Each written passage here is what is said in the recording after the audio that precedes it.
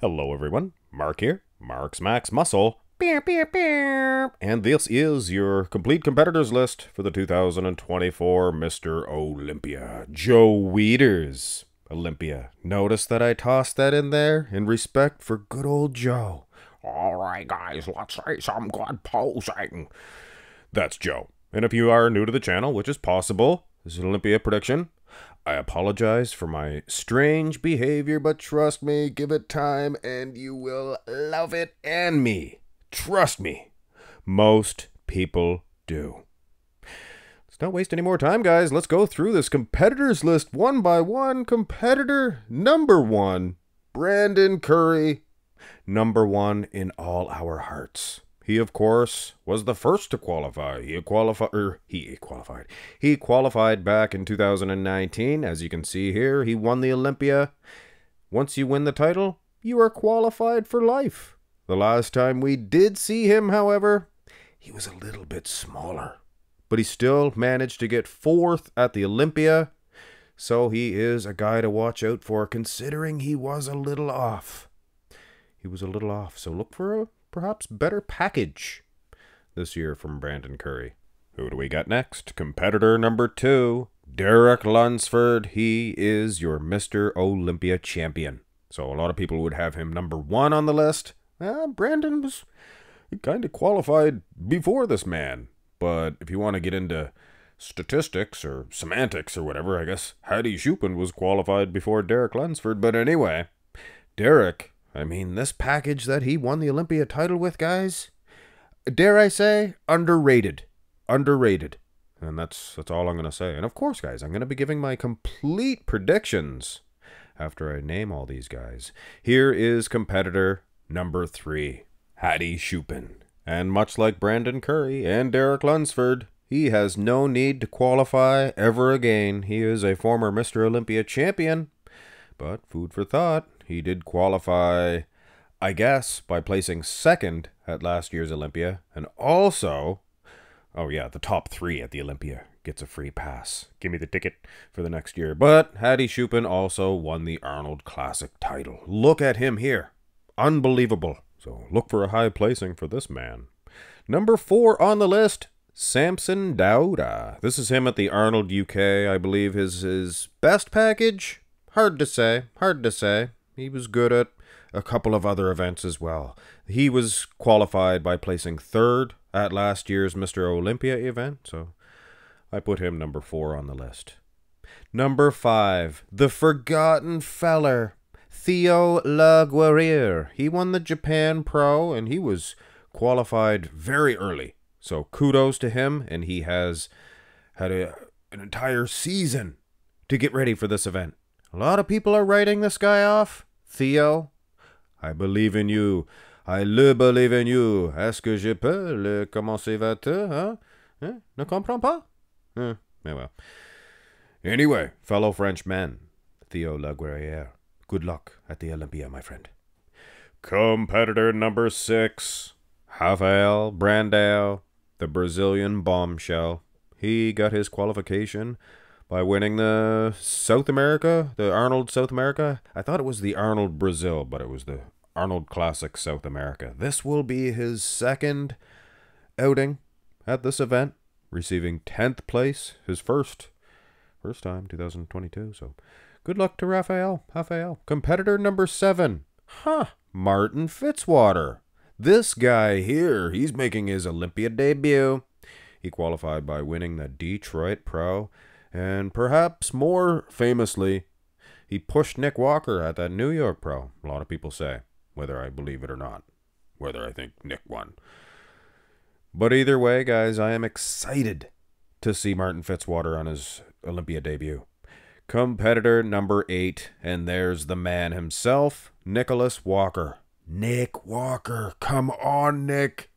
Do it. I predicted you to win the Olympia last year. You got to do it. For all your fans, even little Max Muscle, he is out there cheering for you. You can do it, Nick. You can do it. Competitor number nine, a guy a lot of people are writing off. Not me. Akeem Williams. He's still a beast. For all these years, he's still a beast. good enough or beastly enough to win the Toronto Pro. Toronto Pro champion. He did good at the Arnolds as well. Go over to the other side here. Competitor number 10, William Bonac. Excited to see him as well. Not a newcomer, not a debut, but it could be. And I'm not saying it is, guys, but you never know. It could be his last. Could be his last. And if it's not, could be his last couple. So I like to pay extra attention to William Bonac. Now, competitor number 11. I'm just going to make mention of this guy, Behrouz Tabani, but I am not putting him, I repeat, I am not putting him in my predictions. I just don't think he's going to make it, guys. It's just too late. Too late. Visa issues, things of that nature. Competitor number 12, John Jewett. It's the Olympia. You can do it. He is a 212, a former 212 athlete, so he has been to the dance before. Never the open class. The jitters could get to this guy, the old jitterbug. Never know. And competitor number 13, lucky number 13, Mo Foda. And speaking of the old jitterbug, I have a feeling the old nerves are going to be plugging away at this guy. I hope not. I just think so. Competitor number 14, John Delarosie's Baby Please. He has a lot to prove. And like me saying it could be William Bonac's last Olympia, we don't know. It could be any of these guys' last Olympias. But I mean, Rami's last probably will be his last. And we just didn't know. So guys like this, I really hope they are a smash hit at these events. Delarosie's Baby Please. Always like this guy. Competitor number 15, Shinidu Obiki, otherwise known as Andrew Jacked. Are you kidding me? If this guy can bring his Texas Pro pack each, all right, I'm a little tired of hearing if too, but bodybuilding is all about ifs. You can't have one without the other. And speaking of can't have one without the other, competitor number 16, Hunter Labrada. You can't have Andrew Jacked without Hunter Labrada, it seems, at the Olympia event. Seems like they're a thorn in each other's sides, and I expect this year to be, well, I don't know. I think one could veer off away from the other guy this year. I guess we'll see. Time's a ticking to my predictions. One more guy on the list. Last, but, well, that's terrible. That's terrible. Generally, the last guy on the list is a big name like an Andrew Jack, so I say last but not least. But let's face it, Bruno Santos, he has a good, strong possibility of getting around that last place area, but that is no disrespect meant to this man. He won the Europa Pro with a slightly debatable, and I know the people that didn't debate it, of course it's not debatable to you, but I've heard people debate it. Won a debatable victory over Andrea Presti, who did okay last year at the Olympia, didn't he? Well, I think he did. First year Andrea Presti didn't make it to the Olympia in many, many moons, and this man is to blame, Bruno. So thank you, Bruno, for that one. And now, without further ado, guys, you've been here before. Let's have my predictions, beginning with the last call-out, guys. This is your fourth call-out. No anticipation for this one. I will just lay it out here for you guys to see. 16 of them, minus your Behrouz Tabani, of course. We have good old Bruno Santos in 16th. And that's taking nothing away from him. Theo Leguerrier in 15th. He is a great athlete also. And we have Mo Foda. He's getting 14th in my prediction. So I guess the nerves, they're not going to bug him that bad. These guys all have a range. Like they could get into the next call out. And John Jewett placing first in this little grouping. So congratulations, at least as far as the predictions are concerned, John Jewett. Now, let's get into the nitty-gritty. And by that, I mean hearts have to be broken. here is your third call-out, gentlemen. To have Brandon Curry in that third call-out, but hey, these are just my predictions, ladies and gentlemen. No anticipation. Here are where I have them placed. I have Brandon Curry at least winning this lineup. There's some hungry lions there, guys, that he's still going to fend off. I know you're going through your head. Who else is beating Brandon Curry? Things of that nature. Rafael Brandao, he's going to get 10th again, as far as my predictions are concerned. And in 11th place, John De La Rosie's. I'm outranking everybody else, huh? All right. So he's that high in this prediction video. Kudos to him. And we have great big Akeem Williams in 12th place. That will be a great improvement. I think he's going to bring a decent package, more than decent. Him and De La Rosa, if you're paying attention, they swapped places, I believe. One got a victory over the other. The Arnold Classic and then the Arnold Classic UK. Things of that nature.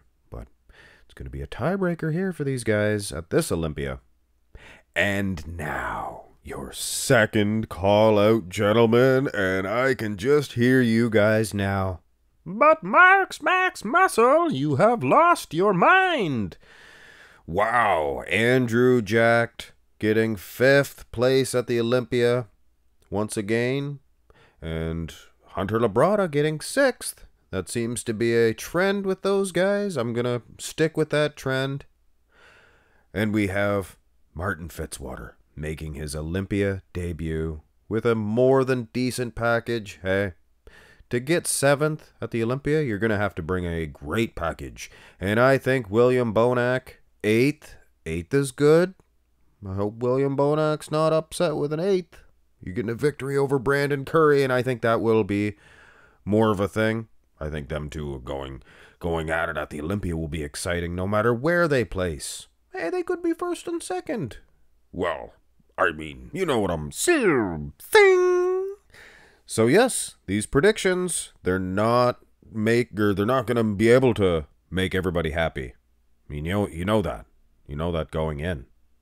And now, your first call out at the 2024 Olympiad. Joe Weider's Olympia. And here it is. Like I said, no anticipation, mate. We have Derek Lunsford taking his 2nd title. And two-time Mr. Olympia. That's what Bob will say before they announce, because it could be either one. Could be Hattie Shupin if he says, and now, 2-time. Hattie Shupin gets 2nd. He will be not pleased. Not pleased at all. That could be the fireworks at the end of this one, here to tell you. So get your cameras ready. But anyway. Nick Walker getting 3rd once again. I think he will have to play the waiting game until ultimately he does crack that code. And I think do what he ultimately is doing now. Is just coming in and winning shows. And I probably will think that he should have won this one as well. I think he's going to get 3rd. And in 4th, we have Samson Ndauda. And he's not going to do anything wrong. I just think everybody else is going to be there. They're all going to be doing right stuff. You got to have the right stuff. Right stuff to place the first call out at the Olympia, my soul. So no disrespect meant to Samson, Nick, or Hattie. And hey, I could be wrong about you, Derek. I could be wrong about you. But I believe Brother Derek will win yet again. Well, that's it, guys. That's my predictions. Let me know, of course, your guys' predictions. If you want to do the whole thing, do the whole package. But, you know, your top 6s will be just fine. And I know. This is a very early prediction. Did this last year as well. Just gives us time to reflect, and everybody else can check out and see what Max Muscle has predicted for the Olympia. And maybe to get more views as well. I'll be honest. We like views as YouTubers. We can't be condemned for liking views. We like thumbs ups. We love subscribers. We just love it. We get addicted to it. You see, we can't stop. more.